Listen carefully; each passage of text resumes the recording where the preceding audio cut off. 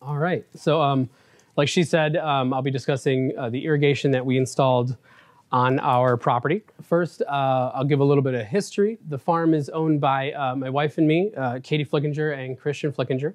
The name of the farm is Renegade Acres, and we're based out of Howell, Michigan. We've been farming on this piece of land. This will be our 4th year. So we've had 3 full years of production with the irrigation that I'll be discussing in this presentation.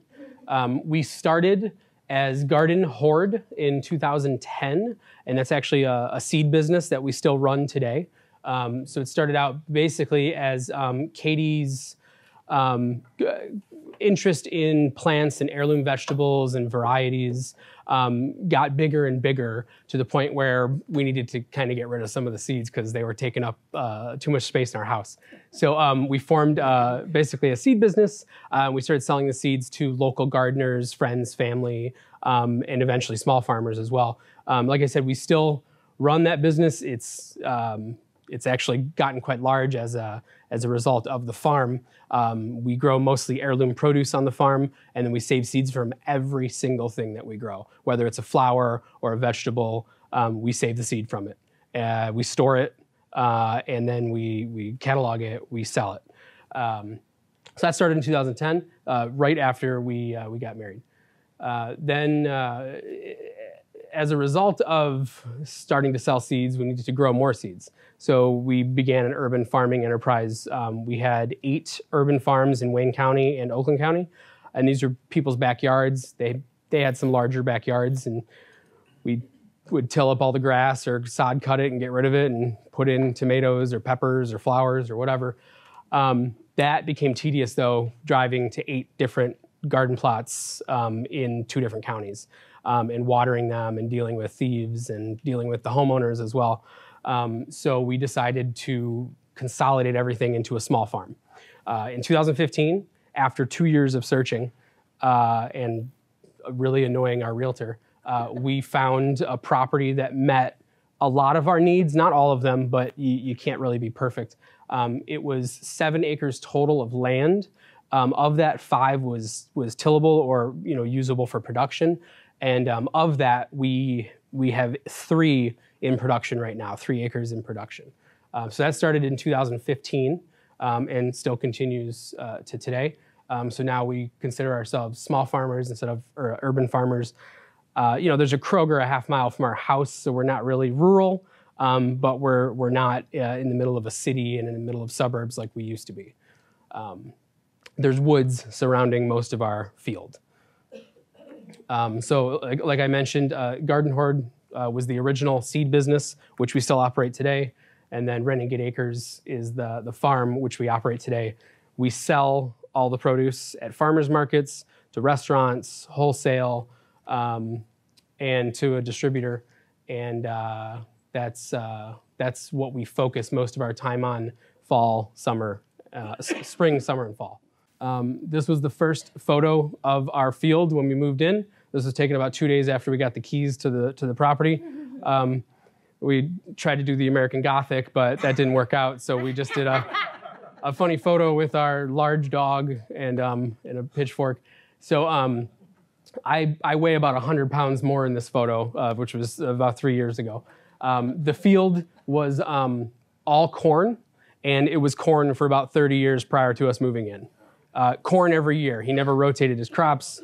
He had special application licenses to spray whatever he wanted. And so it was just corn, corn, corn. He came through, I'll show you another photo. But this was our very first plan for the farm. We opened it up in Google Earth. We put a bunch of squares everywhere. They're all 1/4 of an acre in size. And this was the dream for the farm. The back half was a maybe because it was separated by this middle part of the field. It's a very long farm. It's 1,500 feet deep, 200 feet wide. So it's like a strip farm. or a ribbon farm is what they used to call them. So we wanted to make sure all the beds were manageable sizes. Each bed essentially would be a different crop, was what we thought. So you'd have like solocanaceous stuff here, and then you have like beans here. And then we do a rotation. So we never grow the same crop in each bed year after year. Right now we're on a 3-year rotation. So this is the first year that we're actually able to put like tomatoes back in this plot, because we put them there when we first moved in. This was the idea of where we'd put our first hoop house. As you'll see later, we actually did put a hoop house right there, and we put more hoop houses in because we found that they are amazing for production. This is what the field looked like after that corn farmer did his very last harvest, and we told him that we were going to use the land and that we didn't want him using it anymore. He left a lot of residue, a lot of stalks, which took about 2 years to fully go away in our field, but we made do with them. This is the field after that winter. So this is before we broke ground for the first time. Some of the stalks broke down through the winter under the snow. You can see some string here. We're starting to lay out the beds and kind of get everything done. This is actually a really wide photo. I couldn't put the whole thing in there, but it's a long piece of land. One of the first things that we purchased with a grant from another organization was a small tractor, 24 horsepower tractor. We didn't think we needed anything bigger. We didn't think anything smaller would really do it for us. We knew that we wanted a tractor because the prior 7 years we did everything by hand tilling, hand weeding, hand everything. And we thought with 3 acres, that was going to be difficult for me and her alone. So we purchased a small tractor, like I said, with use of a grant. And that thing has literally gotten buried in mud down to here. And we've had to have it pulled out by the neighbors and all kinds of things. It's a trooper. And we did receive it while it was snowing out, which was interesting. So we went and kind of used it in the snow that first time just to see how it worked. So another one of the first things that we put up was fencing. We had a lot of problems with deers on our urban farming plots, and we hate deer, and they ruin any farmer's life who grows anything that deer like.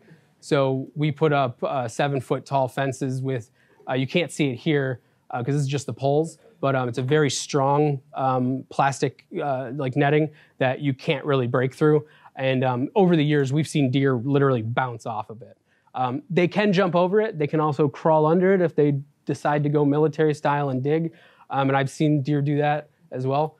But it probably keeps out 98% of deer pressure that we would have had we not had the fencing. So the entire production area is surrounded by this fencing.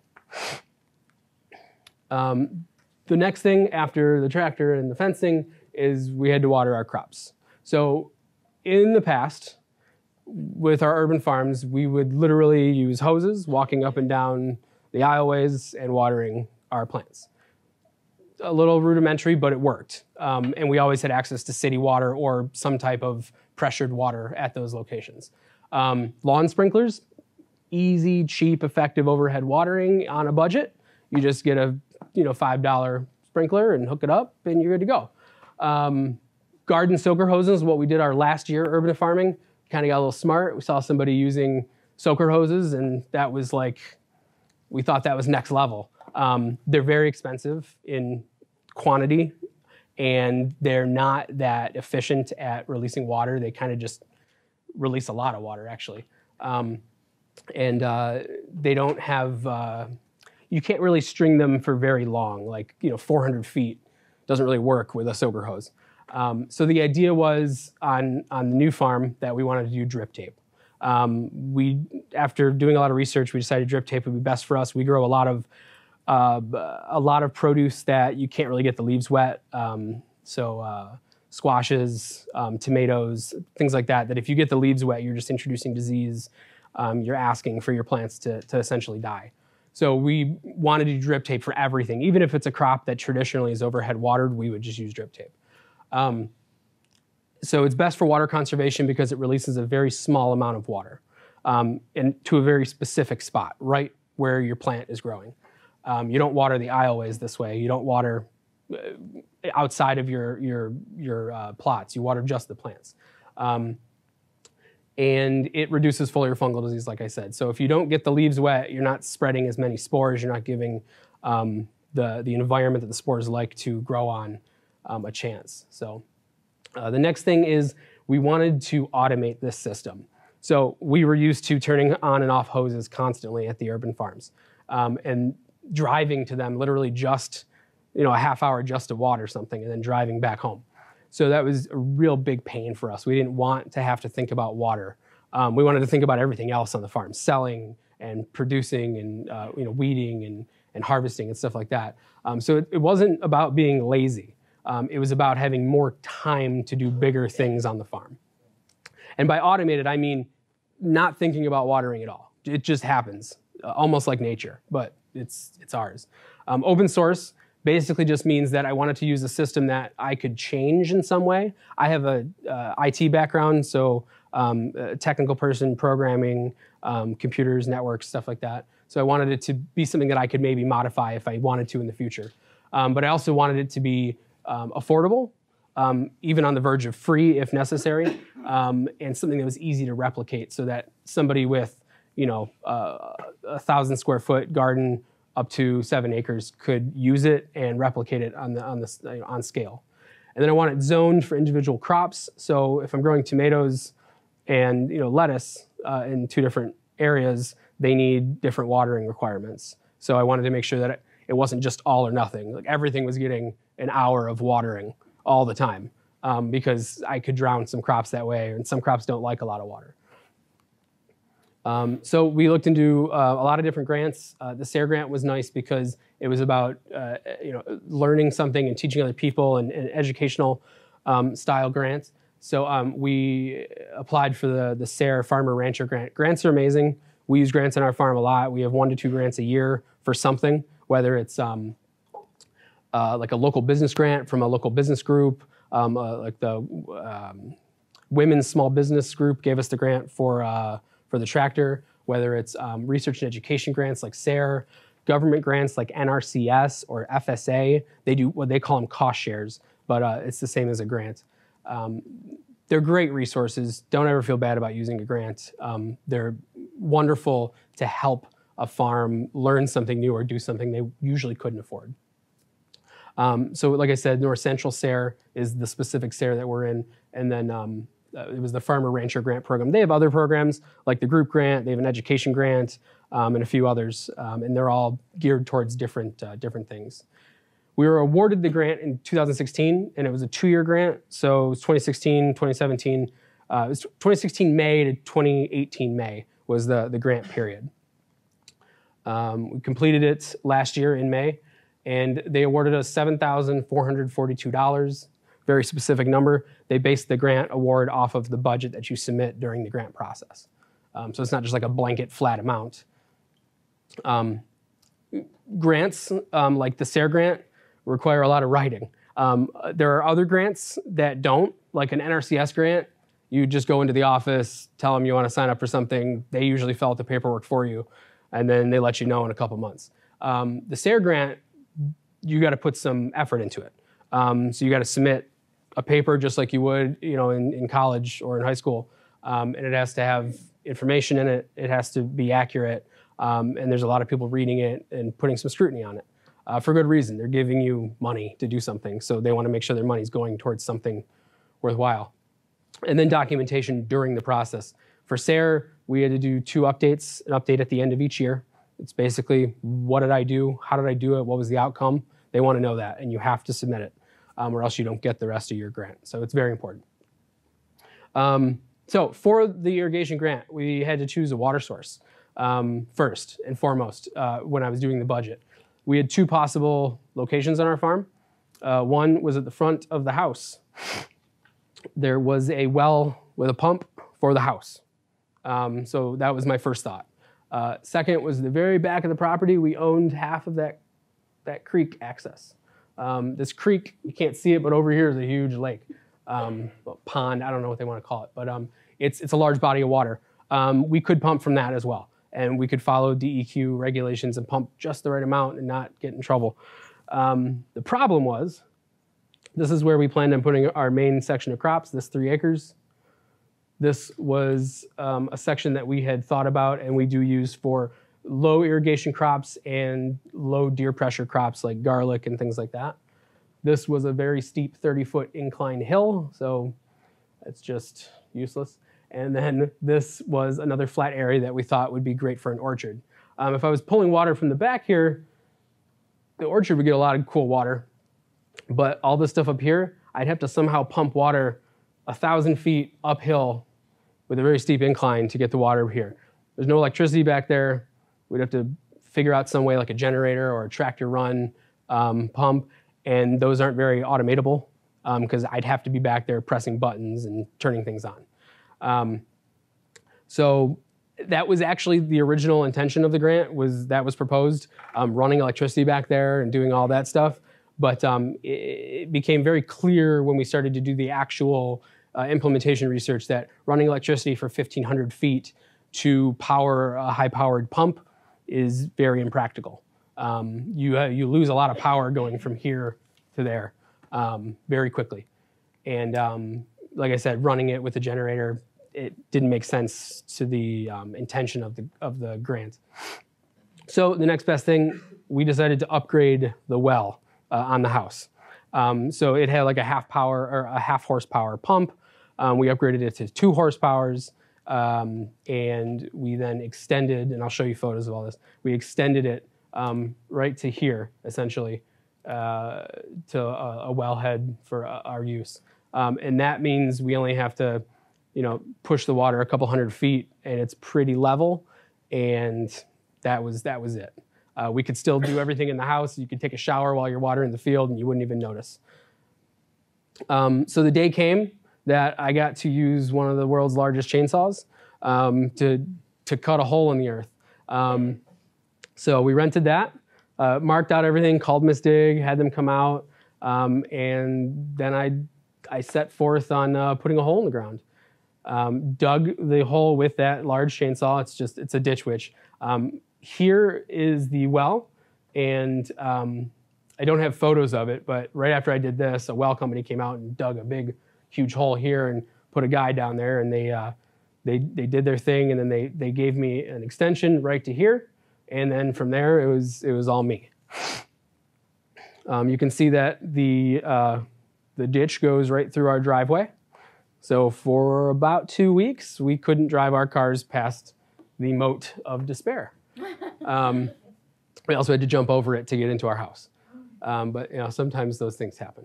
So there it is, going around the house and going back to where I said, right at the front of the field. You see the fence there. But we didn't stop there. We took the ditch and put it all the way to the back of the front half of the field, because the intention was to install the irrigation and use it throughout the whole field. So we wanted to make sure we had entry points everywhere. We chose 1.5-inch main tubing from the pump to go out to the field. The reason we chose that is 2 inches seemed a little too big. A lot of the attachments and things like that kind of were easier to get at 1.5 inch. And we did the calculations and it pumped enough water for our use. So like I mentioned, I wanted this to be easy to replicate. So all the stuff that we bought can be rented at local hardware stores or purchased at local hardware stores or online at irrigation stores. It's all residential sprinkler equipment, stuff that people would water their lawns with. So instead of watering useless grass, we decided to use it to water vegetables. There is a picture of us finally being able to get into our house without crossing the moat. And here is after I ran the line from the pump. This is where it meets our first piece of equipment. There's a couple of valves in the way to shut off and clean out stuff. But this is my first piece of equipment. It's called an RPZ, or a reduced pressure zone valve. And we decided to put in this beast because the backflow, it's a backflow valve. It prevents dirty water from getting into your clean water. We put this bigger one in place because if we ever wanted to use fertilizer in the field, organic fertilizer, we're certified organic, I didn't want that in the drinking water in the house or in my shower or in my clothes. I just didn't want anything to come back into our water source. If you have city water, you're absolutely required to put one of these in for sure, because you can't have municipal sources being contaminated with anything. This is the more expensive model of backflow prevention, but it's well worth it because it's guaranteed. It has like 3 different fail-safes. Water cannot backflow into this no matter how hard you try. The smaller ones, they only have one check, and they can be thwarted if they get a piece of sand caught in them. I quickly became a pipe fitting expert, specifically with PVC. I learned how to glue and do all that cool stuff over and over and over again. Here are the valves that we used. Once again, residential sprinkler valves, very inexpensive. I think these were like $13 or $14 each. They run off of very low voltage so that they can be automated. They have their own anti-siphon valve in them, so another layer of protection. Nothing can backflow into these even to get into the system. And here's how we installed them. So I made a custom manifold, which just has 3 pipes coming out of it, and then put the valves on it. All this is buried a couple feet in the ground and stuck them up so that I could access them and make sure that they were working. You can also bury these if you want, but because these were in the field, I didn't want to have to dig holes every time I wanted to service them or put in service boxes. This is a bypass valve. This allows me to inject fertilizer into the system. And here's our first test. Yeah, that's actually at the back of the field. So that's pretty good pressure and volume at the back of our field. So that's 1,000 feet. That was 1,000 feet away from the main well. Here's me running the irrigation wire. A few extra things that we added was a filter. It's well water. It's going to be dirty. It's going to have dirt in it. So we put a really 55 micron filter in place. We change that once a year. Here's a fertigator. It allows us to inject liquid fertilizer into the system. I'm running a little short on time, so I'm going to go a little quicker through these. But this is the actual open source sprinkler system. So it's a small computer. It's called Open Sprinkler. They have a newer version out. If you go to Open Sprinkler, I think it's .org. Just Google Open Sprinkler. But it's a great system. It's made for lawns. However, there's nothing specific about it that makes it only usable for lawns. A lot of small farmers actually use this to automate now, which is really cool. Because you can rename everything from lawn to, as you'll see in my next slide, to carrots if you want. So basically, you install this, you run all the wires to this control unit, and then you can open up all those black valves that you saw just by going on your cell phone or a computer and pressing a button. Here's what it looks like on my cell phone. So I can open up my cell phone right now and turn on any part of the field or turn it off, but that's manual. You can also do it automatically with schedules and things like that. You'll notice we've got like peppers and greens, onions and garlic, tomatoes and potatoes, peas and beans. So it's all of our different fields that we have on the farm. This is us running drip tape the first year for tomatoes, I think. And then, I don't know if you can see it, but it is dripping and getting the soil wet. So the data, this is all about data. So how is this helping me? Aside from the soft cost of my time, our time of going out there and opening up valves and closing valves and making sure everything's being watered, which is a huge saver. I don't worry about irrigation anymore at all. Everything is automatic. The first year we did it manually using the system. We would go in and press that button that says water the carrots every single time. We wanted to do that to make sure that we were comfortable with the system, make sure it actually watered, because I wanted to make sure that everything was getting watered properly. So this is a log of the temperatures for the year. And then rainfall is the orange graph. So this was 2016, quite a bit of rain that year, actually. And then every yellow dot is when I pressed a button to turn on the irrigation system. So because this was manual, there's a lot of water being used. 64 rain days, which was 42% of our growing season. 51 irrigation events, which was 33% of those days. So that's 33%. So 1/3 of the year I was watering the field. This season, I should say, because our growing season is 153 days. So we use an estimated 101,000 gallons of water. Sounds like a lot. It is, but it's also not. You put a lot of water into a field when you're watering it, if you're trying to get inch deep and stuff like that. The next year, we turned on the automatic features. We let it look at the weather. We let it calculate when to water. And there was an extreme reduction in the amount of water used. So we only used 42,000 gallons of water and 35 irrigation events. So let's go back 51 to 35. So it only watered 35 of those days. And it watered less. So this is a full water, that's a partial water, and that's like a barely watered. So you'll notice instead of being flat at full, it was calculating based upon previous rain events when it should water next. And this is all built into that system, that open sprinkler system. So we reduced our usage by more than half of the water. I just made this graph last night of of last year's watering. And you'll notice it was a dry year. The rain was very weak when it did rain, except for if you go before this graph, we had tons of rain. And at the end of the graph, we had tons of rain, as we all know. But in the middle, it was very dry. But still, reduction of water even on a dry year. So last year, we were at 42. 2018, I'm sorry, I forgot to change that graph title. 2018, we were at 37,000. So still reduced our water usage and only irrigated for 24 days, which is really cool because we had larger yield last year, sold more, made more, but watered a lot less. And I didn't think about it. I didn't even know if it was irrigating half the time. I just assumed it was because our plants were growing. That's how like hands off and out of my mind this is now. And then the overall trend, this is water volume that we used.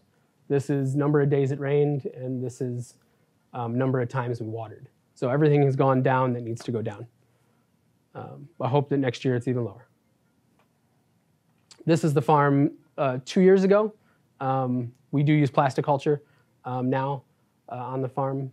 And that was one hoop house. And then this is the farm last year, post-season. So after we did our last harvesting, we have 3 hoop houses now. And it's just a beautiful sunset. You can't see the field.